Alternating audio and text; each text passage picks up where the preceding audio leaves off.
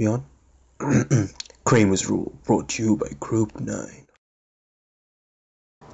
In case some of you are trying to forget the horrors of Maths 141, here is a little introduction on Cramers Rule.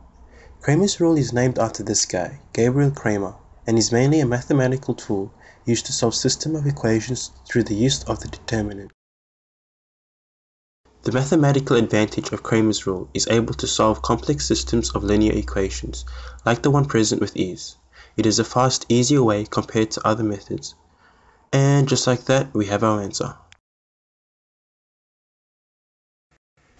Cramers Rule is advantageous in real-world application, as Cramers Rule is widely used in engineering, mainly electrical or mechatronic. For example, by using Cramers Rule with nodal analysis, engineers are able to determine electrical features from intricate circuits. Cramers Rule also branches out of engineering and is useful in things like integer programming and macroeconomic application. Let's say we have these equations and we want to find out what the variables are. One way we can do this is using the Cramers Rule. Firstly, we take the coefficients from the equation and create an augmented matrix. Next, we find the determinant. We find the determinant by simply using this formula and substituting. So using the formula, we get our minors and we can calculate the determinant. As you can see, it doesn't equal 0 and we can find a solution. So how do we use Cramers Rule? Well, we take the solutions column and replace it with the column of the variable we wish to find. Then we calculate the determinant. As you can see for x, the x column was replaced with the solutions column and we got this coefficient matrix. Then we calculate the determinant like before. Simply repeat the same process for y and get the determinant. Similarly, do the same thing for z. So what do we do with the determinants we found? Well, we simply take the determinant we found over the original determinant and we can find the variable. Now we're going to look at a mechatronics application of Cramers Rule. Mechatronics deals mostly with control systems, using different sensors to control what a machine does. In this case, we want to control some smart blinds that close when the light is at a specific brightness.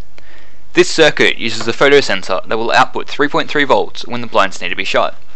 So we need to find the voltage V2 to know what input voltage to program into a microcontroller. The easiest way to do this is with nodal analysis, using the fact that the sum of currents entering a node equals the currents leaving the node. After deriving these equations, we can rewrite the currents in terms of voltage and resistance. After a bit of manipulation, we arrive at the following formulas, noticing now we have two equations and two unknowns. To solve for V1 and V2 easily, we put our equations into matrix form and calculate our determinant. Then we simply put both together to find our node voltages V1 and V2. So now we know that an input voltage of 8.87 volts will be the boundary condition to close the blinds. Wonder what are the real world applications of them? Well, the answer is the op-amp. So what is an op-amp? An op-amp is a unit which amplifies the output voltage and hence the power significantly. By connecting through with an electronic circuit within devices, any noise or light or any other medium can be amplified greatly. So where might you have used this device? It had its applications in the early analog computers, nowadays used in many modern consumer, industrial and scientific devices, and is mainly used for amplifying signals and noises. So, for example, a guitar effects foot pedal, a boombox, and a barcode scanner. The op-amp depends significantly on node analysis as the unit is made out of large number of nodes. Therefore, precise calculations of voltage across each node is needed.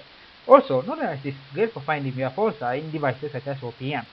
And what better way than using node analysis and hence Cramers Rule in tandem to solve the large amount of equations to rise out the circuit.